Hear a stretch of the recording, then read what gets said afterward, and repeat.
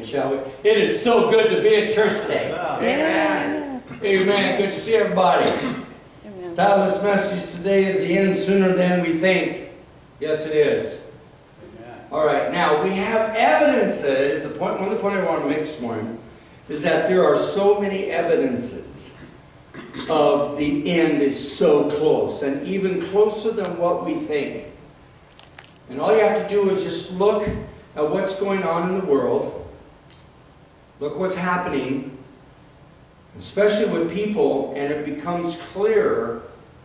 And one of the things that becomes clear is the presence of the absence of God.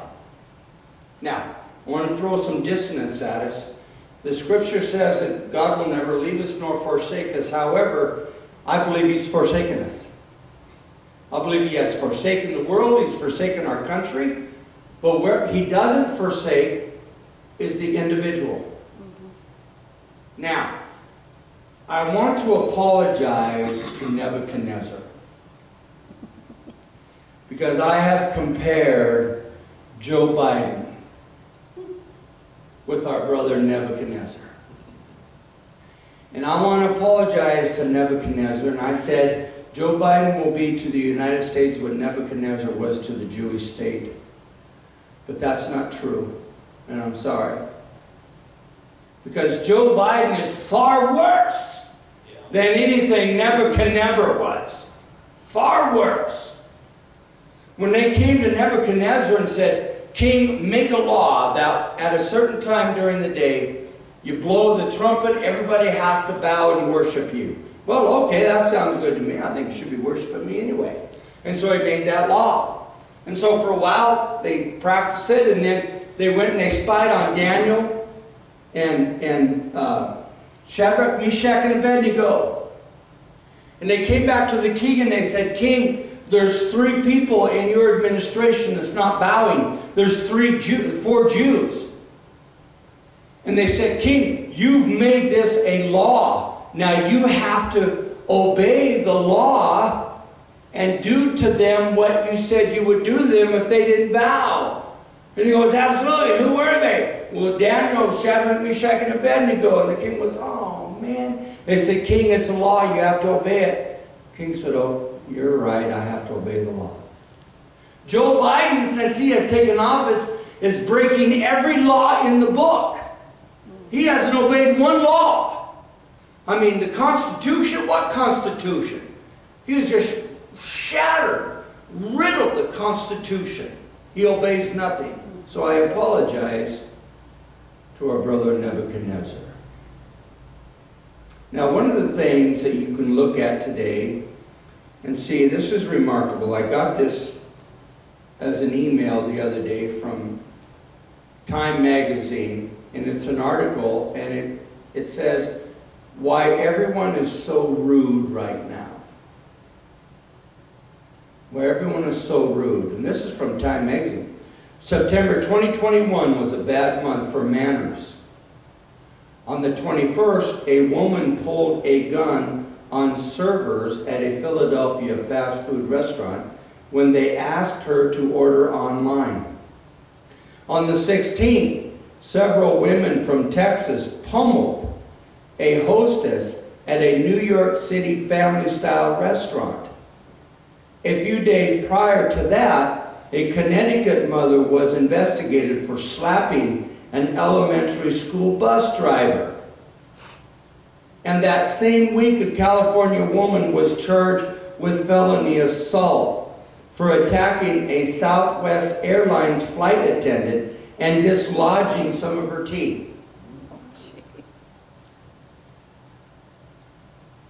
Re-entry into polite society is proving to be pretty difficult. Just a little bit more. Of course, it's the people have lost their ever-loving minds. Incidents that make the news, but they are also a reflection of a deeper trend. Americans appear to have forgotten their necessities, their niceties, especially with those with whom job it is to assist them. Lawyers are reporting ruder clients. Restaurants are reporting ruder clients. flight attendants for whom rude clients are no novelty are reporting mayhem. FAA fines for unruly behavior have already exceeded $1 million this year. So legend are the reports of discourtesy that some customers facing businesses have been forced to play Miss Manners. In other words, they are gone. Visitors, last one. Visitors to the Indiana University Health System are now greeted by a sign that reads, "Please take responsibility for the energy you bring into this place. Your behavior matters." The Cleveland Clinic uses what it calls behavioral contracts when patients' behavior is continually difficult. The clinic issued 9 such contracts in 2017. So far this year, they've issued over 111.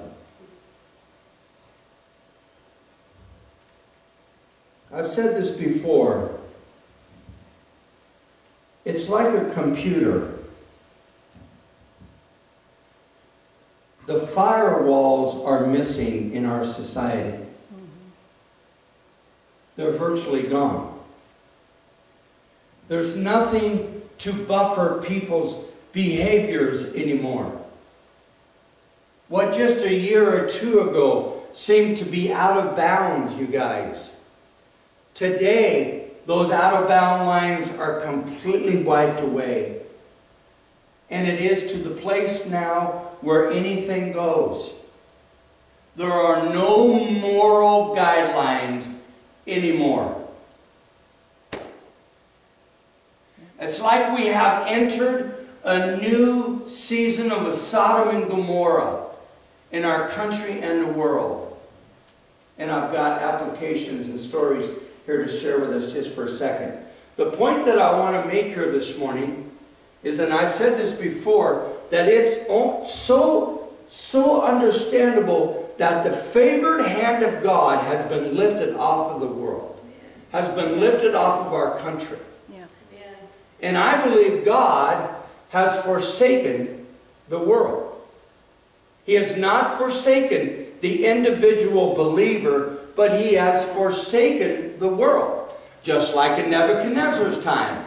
God raised up Nebuchadnezzar to put Jerusalem, to conquer Jerusalem, excuse me, Jerusalem and Israel, and to take Jews, put them into slavery, and he took 6,000 Jews back into his own administration to run his world, so to speak.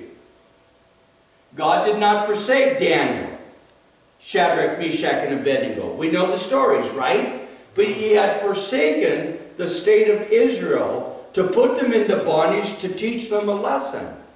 And I believe God has forsaken the world, has forsaken the United States of America to teach the church, to teach preachers, to teach people. And it's relevant by seeing and understanding the incredible bondages and slavery that we are in today, that the world is in today, that the Middle East is in today. So I don't know if you saw this on the news. They showed a little toddler in Afghanistan, a little toddler boy. He had a teddy bear and he had a saw. And he was sawing the head off of the teddy bear. And then the next picture showed him holding the teddy bear's head with a great big smile, dressed like one of their soldiers. And he was a toddler. I would say anywhere from 2 to 4 years old. People. We have an incredible crisis at our southern border. The United States of America is being invaded by aliens. I've said this before. I've preached it.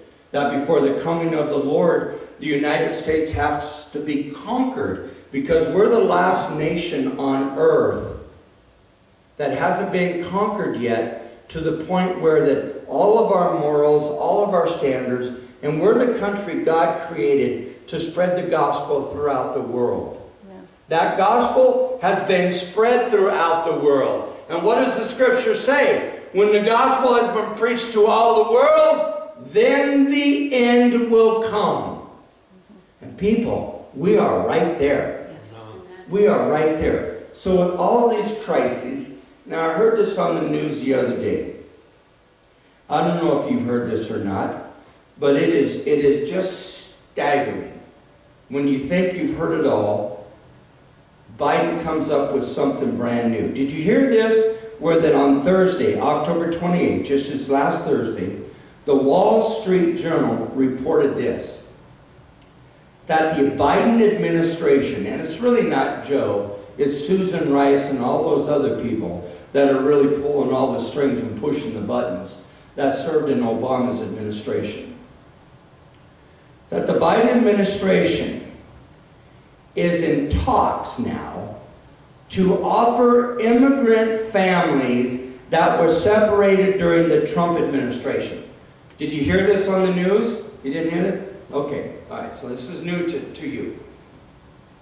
Families that were separated at the southern border during the Trump administration. Okay. They were all traumatized. First of all, they broke our laws coming into our country. So we captured them. We separated the children from the adults just like we do today. I lived it. I was in it for years. An officer would come into our office, a police officer would cuff and stuff a criminal on his or her way out. They'd be crying, but what about my children? What about my children? When you throw him or her into prison, they separate the children from those criminal parents. That's just the way it is.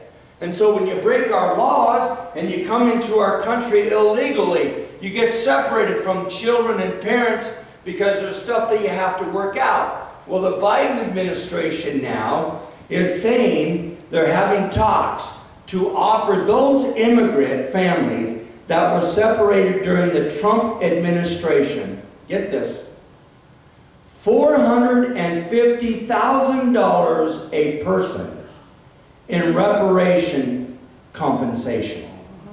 $450,000 per person. When a military of one of our own citizens goes over and fights a war and gets killed, that person's spouse only gets $400,000 as a death supplement for being killed in war. They are now talking about every single person who was separated during the Trump administration, which is thousands of people, to now give each one of them $450,000 in reparation compensation. And the U.S. Department of Justice, Homeland Security, and Health and Human Services are considering payments that could amount close to $1 million per family.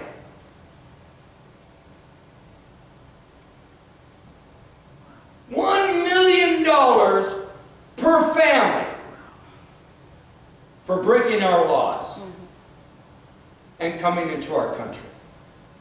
That's our money. That's our money. These are illegal aliens that are invading our country, and hundreds of thousands, you see it on the news, are coming. There's another 20,000 caravan people, cops in what's below us?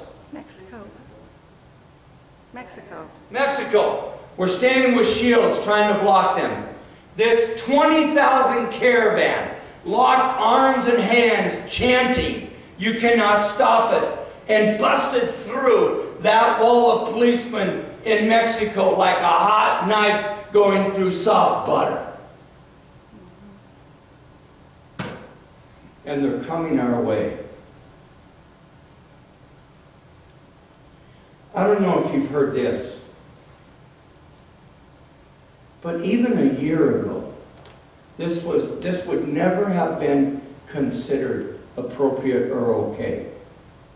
Folks, the devil and this movement is going after now our little children. Yes, it is. Not after college students, not after high school students, but our children. As slow as kindergarten, they now have pornography books. Have you heard this story? Pornography books. They're now teaching over in Virginia and Carolinas and over in the East Coast. It's now growing. Pornography.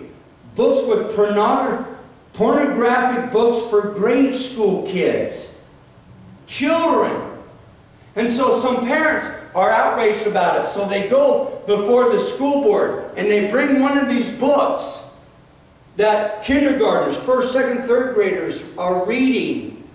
And the teachers read to them. And so the parents stand in front of the school board and start reading. I want to share with you what's being taught in our grade schools. And they start reading. And after a certain amount of time, the school board president stopped them and said, stop, stop, stop, stop. I want to stop you there. The language that you are using is inappropriate for our setting right here. So it's bad for adults, but yet we're teaching it to kindergartners. Yeah. Adults can't handle it, but we're giving it to 5-year-olds for crying out loud.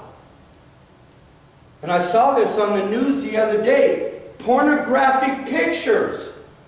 They're promoting homosexuality. Pictures. Men with men. Women with women. Showing genitalia. Female and male genitalia in these pictures. Oral sex being taken and done. Men with men and women with women and vice versa. For our little children in our grade schools. They show it now in some high schools. Now when they have assemblies that they're doing mock rapes. Mock rapes. And some kids will sit on a chair and then they give mock lap dances. And so while there's a mock rape going on and mock lap dances, all the other thousands of kids are applauding and cheering as loud as they can. Does it get any hellier than that? Shame on everybody. Shame on the United States of America. Shame on the church and preachers that have put down the last 40 years. Preachers have extinguished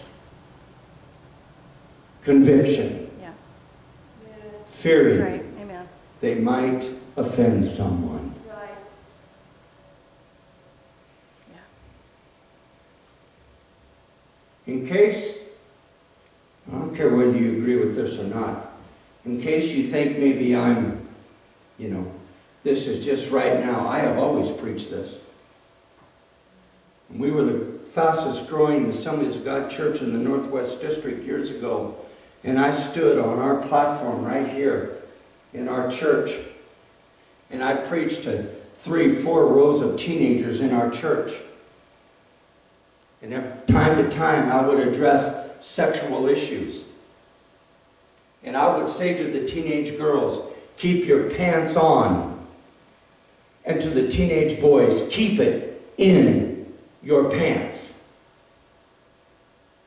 Not afraid of embarrassing or offending anybody, but just saying there's a certain amount of appropriateness. Now sometimes people make mistakes. Kids make mistakes. I get that. We all get that, right? The point that I'm trying to make to you right now as a preacher, I have always preached this. I have always preached a certain amount of morality and correctness and rightness from the very beginning. So this is not something that I'm bringing on us right now because I think it's important. I have always made this stand.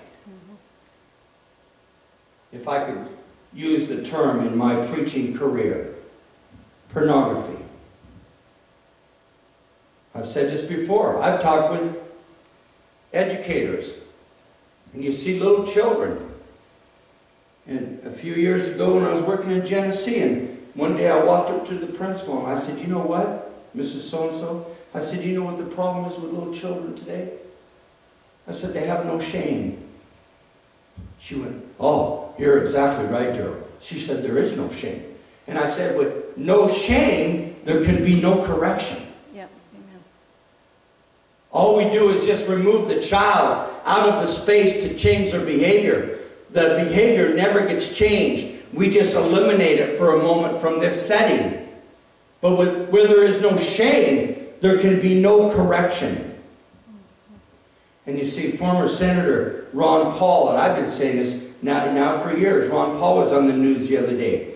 And he said the corruption, the political corruption in Washington, D.C., he says now, is so much worse than when I was there. He said it's just completely out of control. And he said the reason that it's out of control is, he said, there's no more shame in our politics.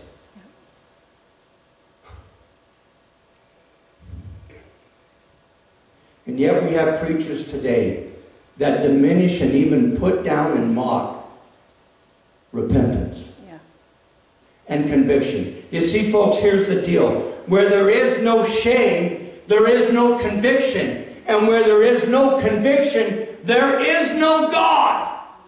That's right. There is no God. Look at it. Look at everything that I've been saying this morning, that I've been reading and saying and quoting newspapers and people. There is no more shame. Why is there no more shame? Because God has forsaken the world. Now, for those who think, well, that's ball humbug. You know, that's just wrong, whatever. No, no, no, no, no, no, no. As Christian people, that potentially could be some of the best news we've ever heard. Wow. Because God can only take so much of this, and then He's coming back, and when He comes back, it's the end, and we're out of here. Somebody shout amen. We're out of here. We're gone. You see, understand the sequence. If God the Father has forsaken the world, which I say He has, the individual believer, absolutely not. My God will never leave Daryl Stavros nor forsake him. Amen. In fact, I want more of God. I told God the other day, I said, in my prayer, I said, God, I want more. I want more of you. I want more of you. I want more blessings. I'm not satisfied. I want more. Lord, I want more of you. And He'll answer those prayers. Yes. But the world, the political status, the financial status, the social status, the educational, God has forsaken the world. And what that means is,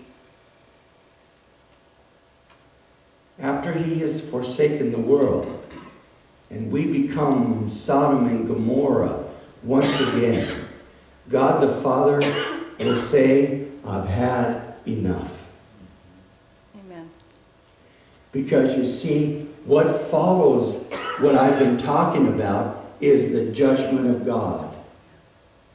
And that judgment of God is in the Lord Jesus Christ coming back, greeting His believers, those, the bride of Christ, that are ready for Him. We shall meet Him in the air. We will receive our judgment. We were counted worthy to escape His wrath. And for those who are left behind, they do not want to be left behind. Oh. Hallelujah. Hallelujah. Oh, man, folks. Oh, I'm just telling you. Turn your Bibles now, please. I want to read it real quick, some scripture. Now, I don't have time. If I was preaching for an hour and a half, I could read all the scripture, but I don't need to do that. You know what it is, or you can look it up and find it on your own. But turn to Hebrews chapter 13. I first want to read this, read another scripture, and then we're going to worship the Lord for a season.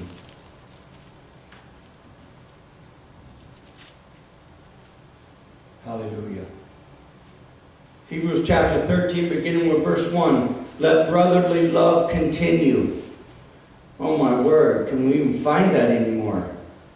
Verse 2, be not forgetful to entertain strangers, for thereby some have entertained angels unawares.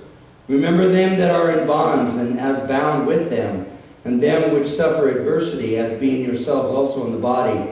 Verse 4, marriage is honorable in all, and the bed undefiled. That means a married man and a married woman, you know. Take it to the bedroom and do as you please. But warmongers and adulterers God will judge. And that's exactly what's going on today. We have warmongering. The stuff that's happening in our public schools, you guys, with this pornographic illustrations and books, that's warmongering.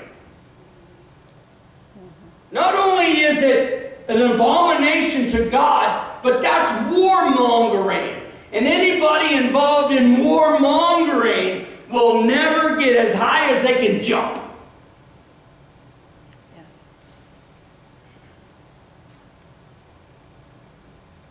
Verse 5. Let your conversation be without covetousness, and be content with such things as ye have. For he has said, I will never leave thee nor forsake thee. Can you say amen? Amen. So that we may boldly say, the Lord is my helper, and I will not fear what man shall do unto me.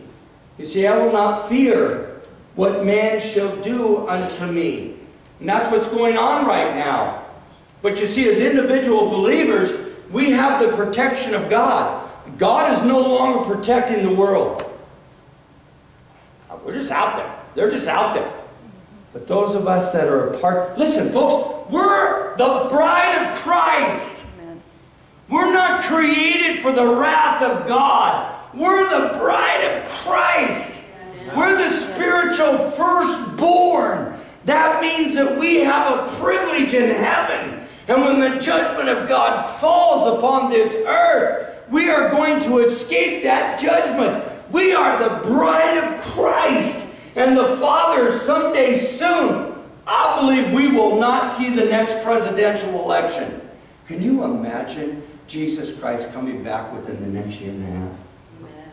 Hallelujah. I mean, what do you see? What do you see? For those of you that are watching this on our website, when you think of going to heaven, what do you see? That's freaky. That's freaky. We're going to go. And then we're going to go into heaven, where it's glorious, and we're going to see the face of God. Folks, I have been preaching this, praying this, singing about this, promoting this my entire life. And to think that I may never see natural death, but the one that I've been praying to, preaching about, talking about, looking forward to seeing my entire life, that someday soon I'm going to meet him in the air. I got to tell you something. I'm excited. Do I look excited? What do I need to do to look excited? I can't jump up and down and jump over pews like I used to. You know, I used to be a really good athlete. I can't do that now. Now, let me try. No, just kidding, just kidding, just kidding. I'm already bleeding like a stuck pig this morning. I don't even know how it happened. Somebody say amen. Amen. Hebrews chapter 3, and then we're going to worship the Lord. Hebrews chapter 3 and verse 6. Turn to it real quick. Turn to the left a few pages. Oh my word. This is so awesome. And verse 6. Hebrews 3:6 reads like this. But Christ, as a son over his own house, whose house we are. Whose house? We're the house of Jesus Christ. And for those of you watching this morning, God is in this sanctuary this morning. Wow. There are angels with us here I feel great today because God is in this place. Hallelujah. Let's look at this. But Christ as a son over his own house, whose house we are, if we hold fast the confidence, if we hold fast and the rejoicing of the hope firm until the end, we will meet the Lord and Savior, Jesus Christ. And all of this filth and foul that I have brought to us this morning, we will escape God's judgment on the filth of the world, and we will rejoice with him forever. Amen. Hallelujah.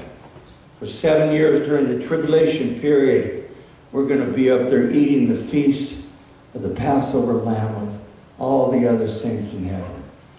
And then we're coming back to reign. I asked Linda this the other day. I said, think about this. And then we're coming back to reign for 1,000 years. The earth will repopulate itself and there will be peace for 1,000 years. And we're going to reign with him. And I said, what do you think we're going to be doing? Do you think we'll be playing football? You don't think we can play golf? I mean, it's going to be like normal, except the lion will lay down with the lamb. And I thought, okay, I want to be a head coach. So where do I want to be a head football coach? Because I want God to know this, right? Because for 1,000 years, I want to be the winningest coach. You get my drift, right? Somebody say amen. Hallelujah. Let's all stand. Let's worship the Lord for a season, shall we? Praise the name of Jesus.